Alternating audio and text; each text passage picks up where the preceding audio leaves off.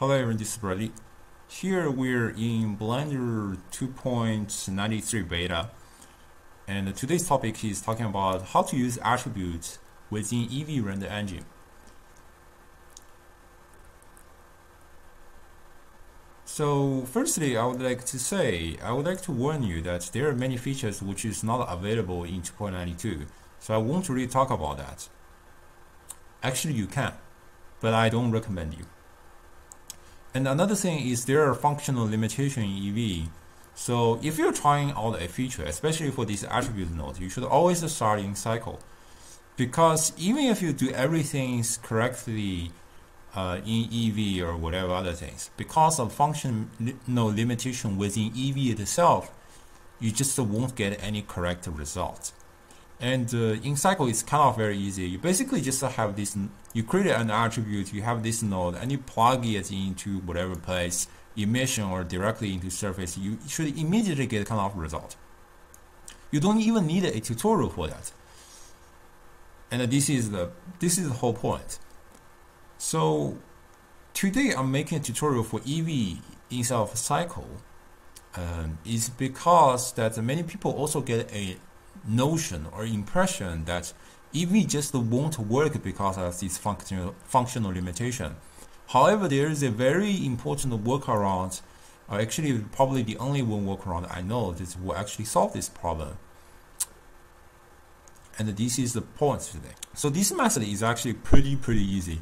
You just go to this green mesh tab, and you enable a vertex color layer. Actually, this is all about it. You just have a vertex color layer, it solves all the problems. So let's just use this attribute sample texture. So if you are trying to use a kind of procedural texture that is generated from this texture tab, you always use this attribute sample texture.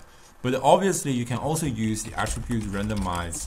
I just don't see a point on that. Attribute randomize. Yeah, you can also use attribute randomize or attribute fill or other things. As long as it's attribute, it doesn't really matter. But use attribute sample texture just to give you a kind of meaningful result at least. And in terms of mapping, there's many different ways. You can use the UV map. You can also use the position. They are basically the same. Actually, there is very minimal difference between these two. So let's just use UV map, and you will see how it looks.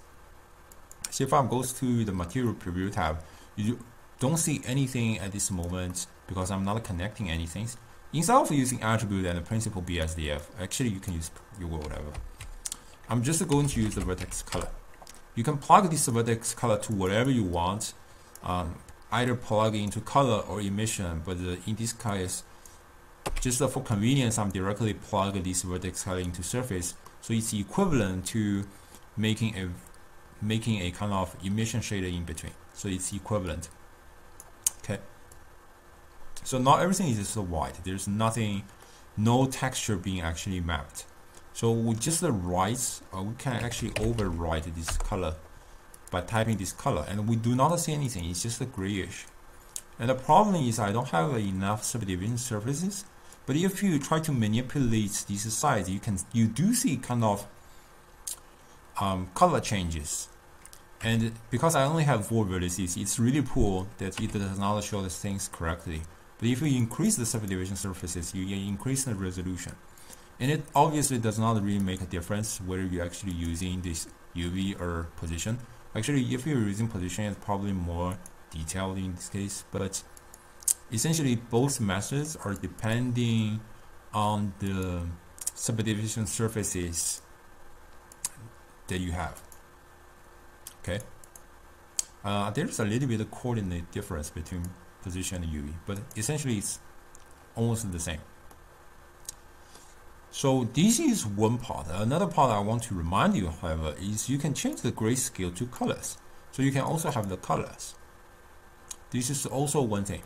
But here's one thing I want to remind you is that besides changing the size within this texture, obviously you can use a vector mask, attributes vector mask, to manipulate the positions within the, so let's take a position. And we can use the vector. and then we can overwrite the position. Actually, in this case, why not just the point translate? Actually, you can actually in this case, you just use a P to substitute the position so that you do not really change the position of all these vertices, but change the vertex. So this is one way. And if you change the multiply, you are changing the scale. Actually, let's just use the scale. If you're using the scale, then you're changing all these kind of sides without the change manipulating all the sides here. It's just one kind of trick when you're talking about the attribute sample texture. One thing I want to add here is that if I would like to make this entire color, so now it's very colorful, but what if I would like to make the color more reddish? Then we need to manipulate all these kind of things. So let's firstly know that this color is actually RGBA.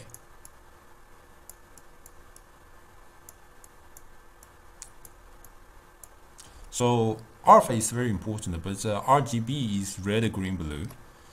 There are many different ways you can potentially use attributes vector math, but a better method is to use attribute mix node. So let's just take the color and let's just use the code that we have and override the code. So immediately it becomes grayish.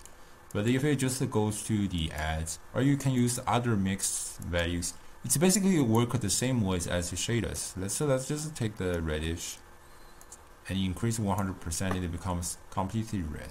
So you can manipulate all these kind of things. However, one thing I really would like to remind you is if you manipulate whatever data, so let's for example just mapping the P into another P. So there is no data being written on the vertex color, and you want this value, these P values. Let's go to spreadsheet. So we are having a P value which is called RGBA. P value goes into the vertex color.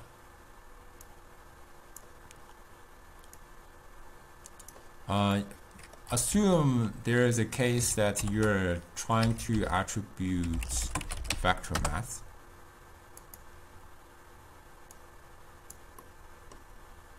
That it goes to geometry, vector math, take a vectors, and let's get a P, and finally get a code.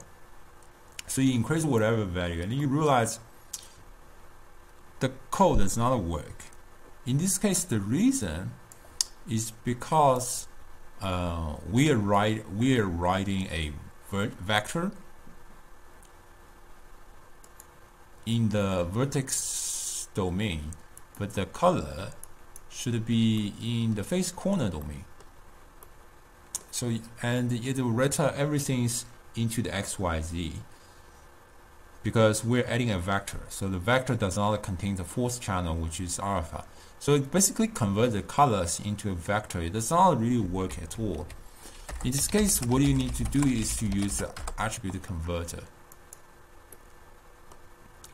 So you need to make sure that everything goes to face corner, but it says automatic because if it recognizes we are overriding code, then it should override the codes.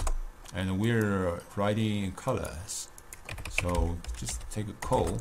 It actually won't really work, but it changed everything into RGBA, but it still does not really work. I don't really know actually the reason, but in this case, you really just not use the code, but use the P, whatever other attributes instead. I probably will discuss attributes in other times, but there is also a tutorial talking about that, so I don't want to redo something that other people has done. Yeah, but basically this is. So there are different circumstances you're creating attributes or making attributes, but in this case, you just use different ways to finally gets everything back to the track. There is one thing I have to remind you, however, is this entire method does not work on instances. It does not work for instances. And this is the things that I would like to discuss in cycle. That's how attributes will work in instances. What are things that we can do and what are the things that we cannot do at this moment or in the future, whatever. So I hope you enjoyed this tutorial. I'll probably see you next time. Bye bye.